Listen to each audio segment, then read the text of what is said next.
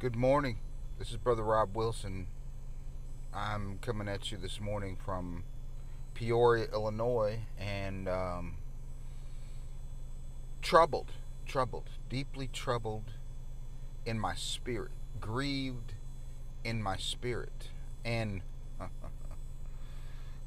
that's one of also the gifts of the Spirit is that we don't just we don't just feel joy to be a Christian. If we did not feel grief and sorrow, we would not be experiencing the love of God, the love for God, and the love of God. Oftentimes, people want to believe that the fruit of the Spirit is merely Galatians 5:22. The fruit of the Spirit is love, peace, joy, long suffering, gentleness, goodness, faithfulness, meekness, and temperance. Against such there is no law. This is true. But the fruit of the Spirit is to be like Christ. I'm bringing a prophetic word this morning. You could say this is a prophetic word. And the prophetic word is a call to repentance. It's a call to sorrow. And it's a call to grief. I will remind you that it was said of Christ, and if we are to be conformed to the image of Christ, we are to be like Christ in every attribute. And it's the most beautiful thing and the most incomprehensible thing to be transformed to the degree that what brings God joy and delight brings us joy and delight. But the Bible says, do not grieve the Holy Spirit with whom you were sealed. And I will remind you in Isaiah 53, it says that of Christ that he was a man of sorrows and acquainted with grief. This word is to those who fell under the witchcraft spell of false prophets. I want to remind you of the number of times I want the Holy Spirit and my words to bring to your remembrance the number of warnings that Christ gave and the apostles gave about false teaching and false prophets who come to you in sheep's clothing, but inwardly they are ravenous wolves. And these ravenous wolves are masquerading as angels of light. They're masquerading as prophets of God. So I want to tell you that if you know any false prophet who prophesied that Donald Trump was going to be elected to be president of the United States in 2020, they are a false prophet. That did not happen. There's no way that you say it did happen spiritually and it didn't happen physically. You show me evidence in the Bible where someone said, "Thus saith the Lord," and the Lord hath spoken, and it did not come to pass. That is the very sign that it is not a prophecy. And what very few of them have done is they've repented of their false prophecy. So if you're prophesying, and this is done to scratch the ears of people with itching ears. The Bible says that people will gather around them a great number of teachers to tell them what their itching ears want to hear. Let me tell you something. There are historical leaders in the Bible that God has raised up, and he raises up whom he raises up, and he brings down whom he brings down. But not one of them was put on the level of deity or divine deliverer. In other words, they were used by God, but they weren't required by God. Amen? And to exalt a national leader and a political figure to the level of deliverer, to the level of savior, to the level of Messiah is antichrist. I'm just going to tell you. And this is, you can check this out in 1 John chapter 4. I just witnessed a false prophet who is still prophesying false prophecy. I'm going to tell you that this is not a time to be deluded, to be delusional, or to be not repentant of things that have already come to pass in the not so distant past. It's time to repent. It's time to get into the Word of God, to study to show yourself approved, from the down and out to the up and out. because we need to make sure that we are not deceived and following doctrines of demons and things that are false prophecy. That's my prophetic word. This should speak to people, because right now this is a time, and the Bible says that in the last days, before the coming of the lawless one, the false prophet, and before the establishment of the beast, the false prophet, and the Antichrist, there will come upon the earth a strong delusion that people would believe a lie. This is not time to follow a Jesus somebody else tells you about. This is a time to know Jesus for yourself, to know the nature, the personality, and the presence of the Holy Spirit. But you know when it's false prophecy, when it rings true by the Spirit of truth. Jesus said, I have much more to tell you, more than you can now bear. But when He, the Spirit of truth, comes, He will lead you into all truth. Not throwing darts at a dartboard, hoping it comes to pass, banking on the law of averages, and banking on the basest desires of human nature to have a political leader to follow. And I just witnessed this man still speaking from dreams and visions and prophetic words that God has not uttered. Repent. I might be the least of all these. That's fine. But I'm still going to preach Christ and Him crucified. And also the power of the Holy Spirit. I mean, it's time to get beside yourself, to know Christ for yourself, to know Christ's personality, His nature, His virtue. And He has not given His virtue to glorify another man, to glorify another kingdom, or to need to be married in political allegiance with any government on earth. Now, just Pilate and Christ interaction themselves, and Pilate says, are you the king of the Jews? And Jesus said, you say that I am. The testimony of Him being king of Jews was how He was mistreated, was how He was mislined, but He said, my kingdom is not of this world. All right. He did not need all these Roman emperors. And this is the Jezebelic church. This is the great whore of Babylon. This is the the harlotry of the religious system that rides on the back of the beast.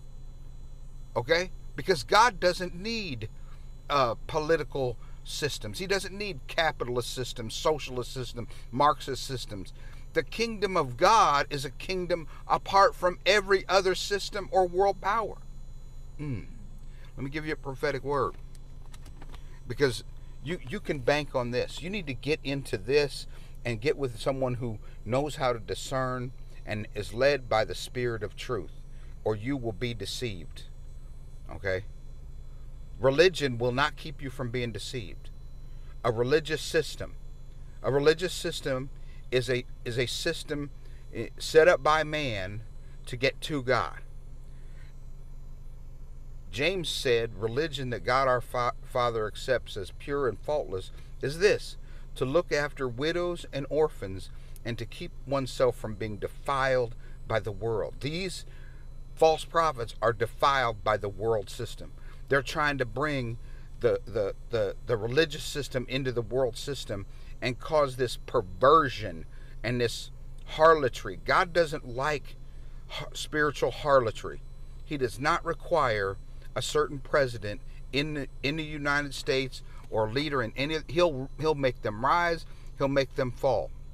If they've already proven themselves to be a false prophet, you need to repent of listening to or following them until they have repented, gotten solid Bible teaching and solid spiritual teaching. Let me share with you what the Bible says. Long ago, God spoke to our ancestors in many and various ways by the prophets. There are still prophetic voices out there, and they're agreeing with what God's word says, but they're also agreeing with what God's Spirit testifies about. The spirit of prophecy is the testimony of Jesus Christ, not the Jezebelic harlotry with world political systems. He spoke by the prophets, but in these last days he has spoken to us by his Son, whom he appointed heir of all things. He didn't appoint any other leader, any other celebrity, any other platform as heir of all things. He appointed Christ as heir of all things. It says here that he also created, through whom he also created the worlds. He, Christ, is the reflection of God's glory and the exact representation of God's very being. And he sustains all things by his powerful word. And he sustains genuine and true prophecy by his powerful word. If it is thus saith the Lord, it shall most certainly come to pass, and it shall not delay. In other words, your will does not put on pause God's will because people didn't vote a certain way. That's a way to slip the knot of getting out of repenting for being a false prophet. And it says here, he sustains all things by his powerful word, and when he had made purifications for sins, he sat down at the right hand of the majesty on high, having become as much superior to the angels as the name he has inherited is more excellent than theirs. Thank you, Jesus. Thank you, Jesus.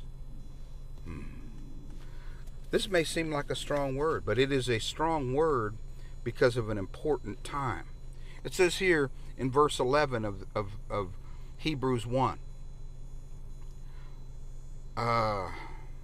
It says here, but to which of the angels has he ever said, sit at my right hand until I make your enemies a footstool for your feet? God didn't appoint any world leader to sit at his right hand. Christ sits at the right hand of God the Father. Are not all angels spirits in divine service, sent to serve for the sake of those whom are to inherit eternal life? Praise God. So,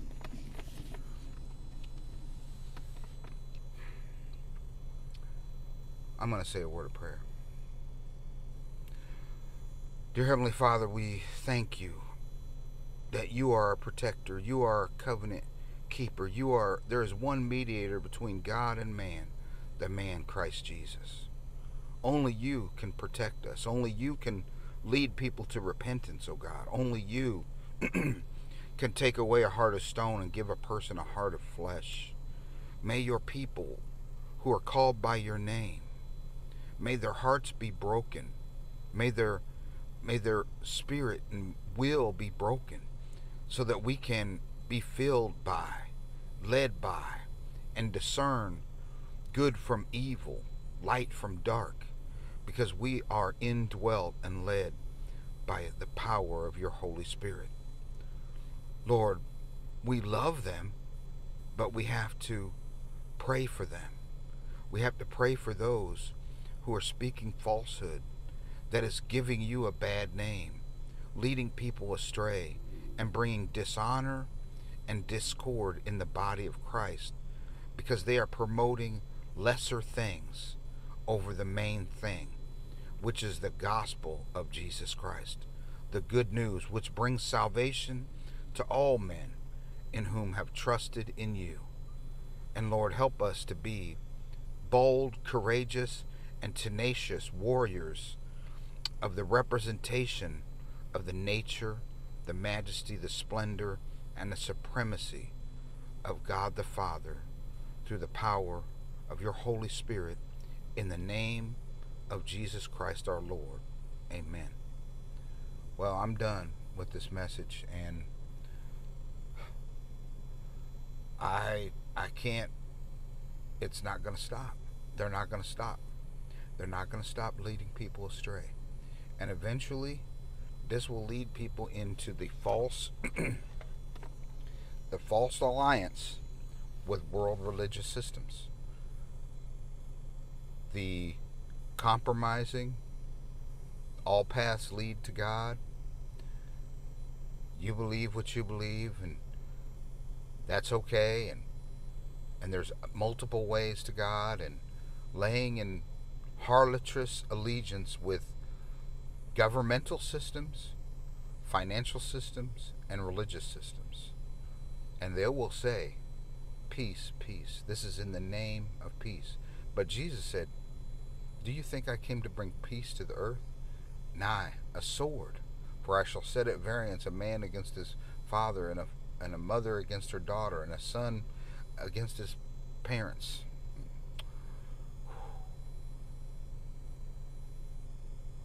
I hope you have a blessed day. Keep your eyes open. Be alert. Be sober. Be vigilant. Your adversary, the devil, prowls around like a roaring lion, seeking whom he may devour. And he is most often devouring people through itching ears and telling them what they want to hear. Peace.